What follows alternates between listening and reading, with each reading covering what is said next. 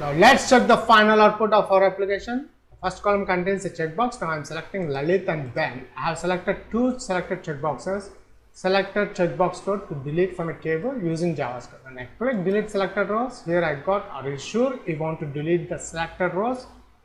Okay, see, it's deleted. And I click one. Again, are you sure you want to delete the selected rows?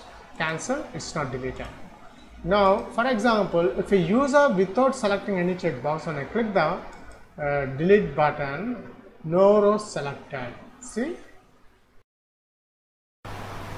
Let's write the code in JavaScript how to delete a selected checkbox row from a table.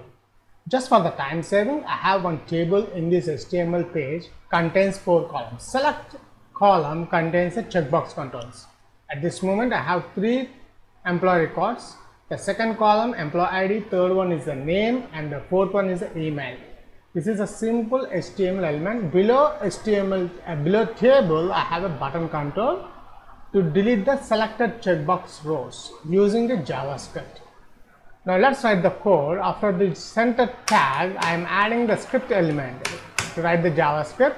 First constant, let's define one variable, delete button is equals to, now here document dot get element by ID. When a user click the button control, I want to delete. So this button control ID I require.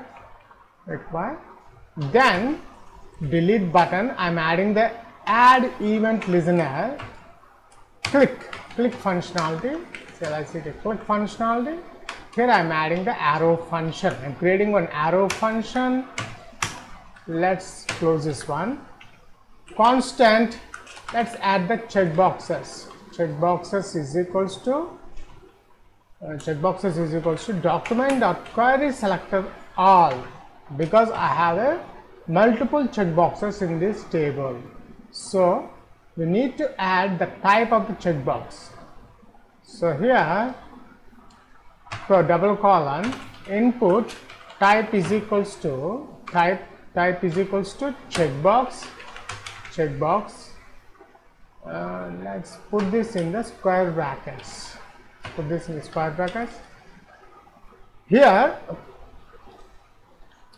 when we add double quotes, we need to insert a single quote. If we add double quotes here in the type, you don't get the result. The functionality does not work. So check, let's close this one.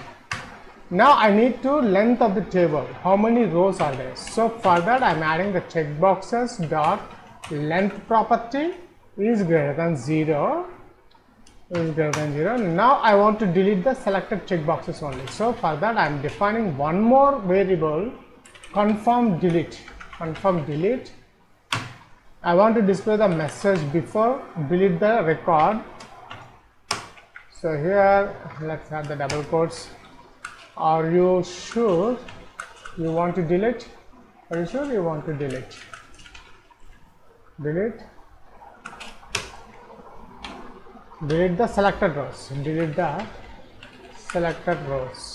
This is a message I will display when deleting the selected checkboxes. If confirm delete, if this confirm delete, which is a button control, confirm delete is a button control. Checkboxes dot for each function. Here I am adding checkbox, defining one again the functionality. Constant rows I require. The row is equals to checkbox dot closest one. Closest of what? TR, table rows. I want to delete. Row dot remove method. In the else part,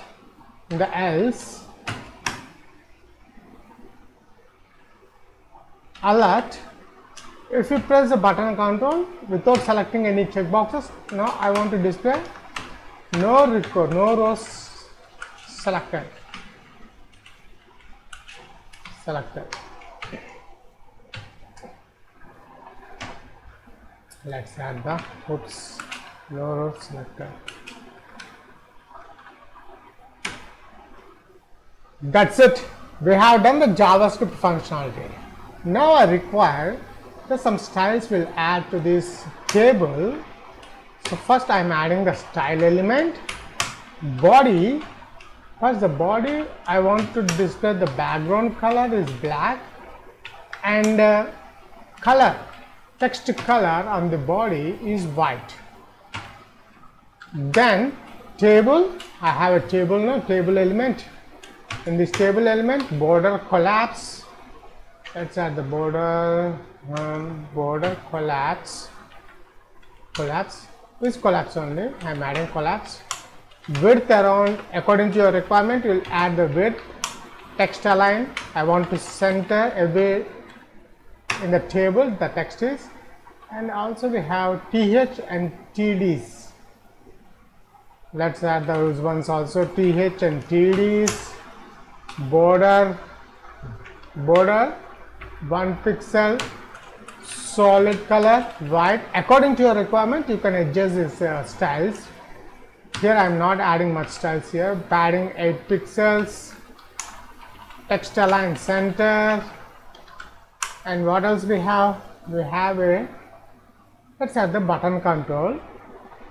Let's add the button control. Button background color is olive drab. I am adding. Color, text color of the button control is yellow, and font size is large. And what else? Font weight also will add. Font weight is bold. Border radius is 5 pixels. Border, I don't want any border for the button control. That's it. We have done the complete coding part. Let's check the selected checkbox row from a table is deleted or not using a JavaScript. First save this file before check the output. To check the output, we need to open the file explorer. Let's open that one. The folder I have created in the E drive, and the folder name is the JavaScript, and this is our file name, selected row delete. We check here selected row delete. Now let's open the one, selected row delete, and here we got the final output of our application. Notice the first column contains a checkbox. Now I am selecting the checkbox control to select the checkbox row delete from a table using JavaScript. When I click delete selected rows, oops, here I got no row selected. Something wrong. Let's fix that one. The JavaScript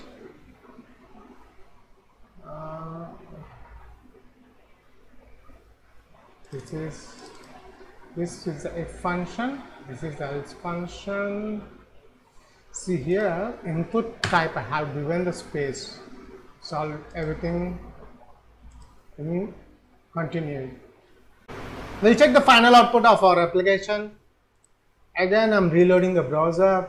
Now let's check the final output of our application. The first column contains a checkbox. Now I'm selecting Lalit and Ben. I have selected two selected checkboxes. Selected checkbox row to delete from a table using JavaScript. When I click delete selected rows, here I got, are you sure you want to delete the selected rows? Okay, see, it's deleted. When I click one, again, are you sure you want to delete the selected rows? Cancel, it's not deleted. Now, for example, if a user without selecting any checkbox, when I click the delete button, no rows selected. See? That's it. In this video tutorial, I have explained how to delete a row from a table using the selected checkbox control with a JavaScript. Thanks for watching this video tutorial. Please subscribe, share and leave your valuable comment. We'll catch you in my next video tutorial.